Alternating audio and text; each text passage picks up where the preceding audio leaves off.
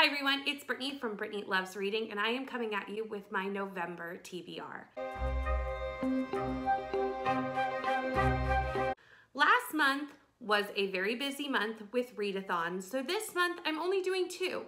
I am doing the Knock It Out November readathon hosted by Covers with Cassidy, and also Once Upon a Readathon, which is hosted by Hannah Blackwell. And I'm excited for both of these readathons. I'm doing some fun things with each of them, and that will be reflected in my TBR. I also have a few themed videos that I want to get out to everyone this month. So those are also in here, as well as a few book club books. So as much as two readathons doesn't sound like it makes a large TBR, I've ended up with like 15 books. How has that happened? I don't know. But we are just going to dive right in. I'll tell you what I am reading for the month of November, or at least the plan. The plan is always open for change, and you'll see what my November plan is. If you watched a video that I put out last week, it was my November goals for Knock It Out November, and I let you vote for what I would be reading for the month of November. I gave 5 options, and the top 2 were the winners, and the 2 goals that won are binge a series, and for that one I will be finishing out what is currently released in Game of Thrones. The fact that I have both of these on my TBR and not including all the other books is very daunting, but I am excited to finish this series. I started it last year, loved it, adored the 3 books that I read. So I really do want to read all that is currently released. I don't know if George R. R. Martin will ever finish this series, but I do want to read what is currently available. So I'll be reading A Feast of Crows and also A Dance with Dragons. I'm not going to tell you the synopsis of Game of Thrones other than that it follows multiple warring families as they try to become kings of this realm. The other goal that won for Knock It Out November was to read an indie book, and I will be reading The Portal Painters, which is part of the Star Trail trilogy by H.A. Steffen. Only the first 2 books are out in this trilogy. This is a local author to me. I actually go to the coffee shop that she owns all the time, and I'm very excited to finally start her series. This is a portal fantasy series that follows Sarah Carlson, who is an ordinary teenager, except that she can see what others can't. She finds a key that helps unlock other worlds, and Sarah somehow can jump realms through portal paintings. At least that's what I'm getting from the synopsis. I will hopefully know more as I read it. It's small. I'm glad that it's small since the other winning one was not small. So that is my Knock It Out November goals, and all of them are going on my TBR. Well, let's not stop there with the chunky books. I have been participating in the Twilight read-along hosted by Sarah Shelves and a ton of other booktubers, and for the month of November, we are up to Breaking Dawn. Again, I'm not gonna go into the synopsis of Twilight because I think everybody knows it, but this is the last book in the original Twilight series before you get to Midnight Sun, which we're doing in December. This is like 700 pages. Yeah, it's just over 700 pages. So I've got some chunky books to read this month. Send help. The next book I have is also a book club book. It is for the book club that I run with Kelsey from Reads with Kelsey over on Instagram. All the info for the book club, if you want to join us and to check out Kelsey, is down in the description box.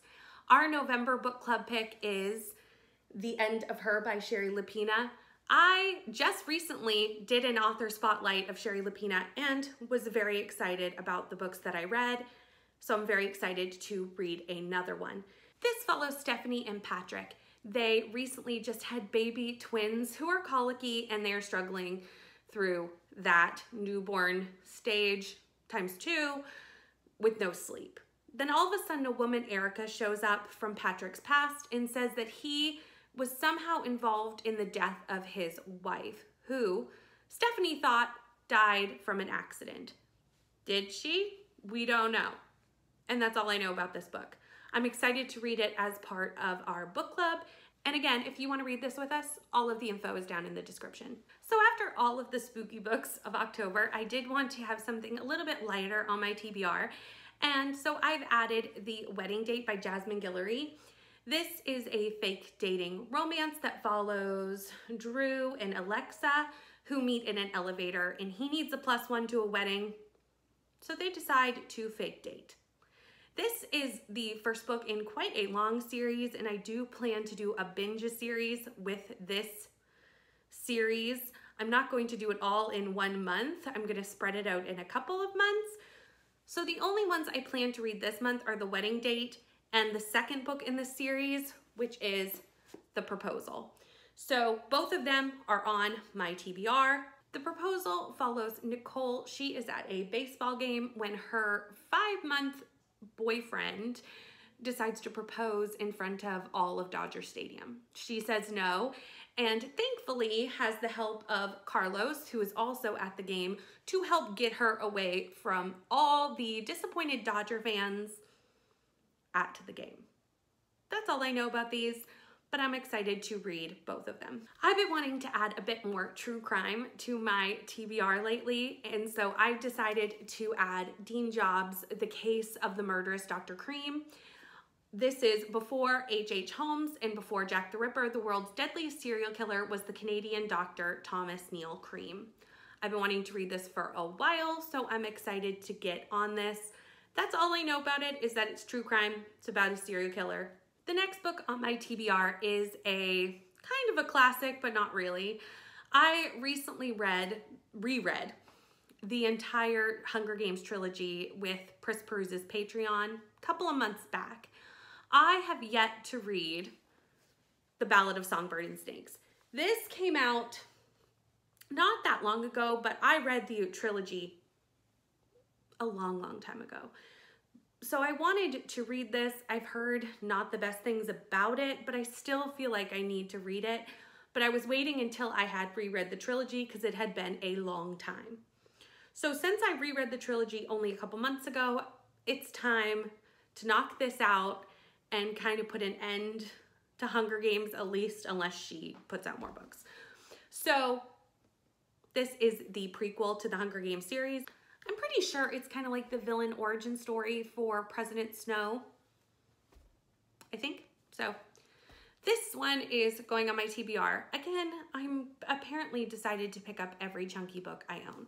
The next book on my TBR I actually got from a blind date with a book from my local bookstore not that long ago, maybe about a month and a half ago. I had never heard of this book until I got it there, but it actually sounded really interesting when I unwrapped it. So it's going on my TBR, and it is Three Dark Crowns. It is the first in a series by Kendar Blake. It follows 3 sisters. They are triplets, and each one of them has their own power. One is an elemental, one is a naturalist, and one is a poisoner. And they have to fight, I believe, to the death. Yeah. They have to fight to the death to see who will actually be the queen of this realm. I believe there's 4 books in this series, so if I like it, I will continue. We'll see. Okay, the last stack of books that I have is all fairy tale retellings or fairy tales. The reason being is I'm doing Once Upon a Readathon, again, hosted by Hannah Blackwell. Check it out. It's all based on fairy tales. You don't have to read fairy tales for the readathon. I just wanted to be extra. Plus, retellings are probably my favorite genre of fantasy. So I just had to, when she announced this readathon, I was like, this is my readathon, and I want to do all fantasy retellings. And that's what I'm doing. So the first book I'm doing is actually not a retelling. It is just a collection of classic fairy tales called Once Upon a Time. I got this not that long ago from a little free library, and I just want to read some of the classic fairy tales. I haven't read some of them in a long time, and some of them in here I've never read, so I'm excited to read this. The next book that I'm going to be reading is Ruby Red by Kirsten Gier. This is a retelling of Ruby Red. And this is actually translated from Hungarian or Bulgarian. Can't remember which one now, but it's one or the other. I've ended up with the whole trilogy, and I am excited to read the whole trilogy, but this month I'm only going to read the first one, I think, unless I really love it and want to binge the whole thing. This next book you have seen, it was in my October TBR. I didn't have time to read it, and it is a retelling, so I decided to move it over into Hannah's readathon, and that is Horseman by Christina Henry. This is a Sleepy Hollow retelling, and it is a horror retelling, which is a little bit different from the other retellings that I have, which are more, you know, princess, prince, but retellings. But most of the time it's more modern. This is, like I said, a horror retelling. Everyone knows of the legend of the horseman in the town of Sleepy Hollow, but no one believes that it's true. And then 14-year-old Ben finds a headless body of a child in the woods. And all of a sudden, Ben starts to wonder if the adults have been lying to him, and has the horseman been real the entire time? Okay, so I'm not sure if this is really a fairy tale, but it's a classic for sure, and it is probably my favorite children's story if I was to read the original, and that's The Wizard of Oz. So I am going to be starting Dorothy Must Die by Danielle Page. Considering I love The Wizard of Oz, I love the 14-book series by Frank L.L. Baum. I just love it. I'm very excited to dive into this. This kind of twists Oz on its head and makes Dorothy the villain. And I think that's going to be such an interesting take on Oz. So Dorothy has come back to Oz. She has gotten in power, and it has gone to her head. And now she is evil. And we needed a hero, and our hero in this book is Amy Gunn, and she is the other girl from Kansas. And it is a Wizard of Oz retelling, as I've said. It is, I think, a 4-book series plus novellas, and I am planning on just reading the first one, but again, if I really like this, I may pick up the other ones really, really soon. Okay, we've made it to the last book of my TBR. Why is my TBR so big? It's okay. I can do it. I'm excited about all of these books, so it would be hard for me to cut any as it is. And the last one is, again, the first book in a retelling fantasy series, and it is The Shadow Queen by C.J. Redwine.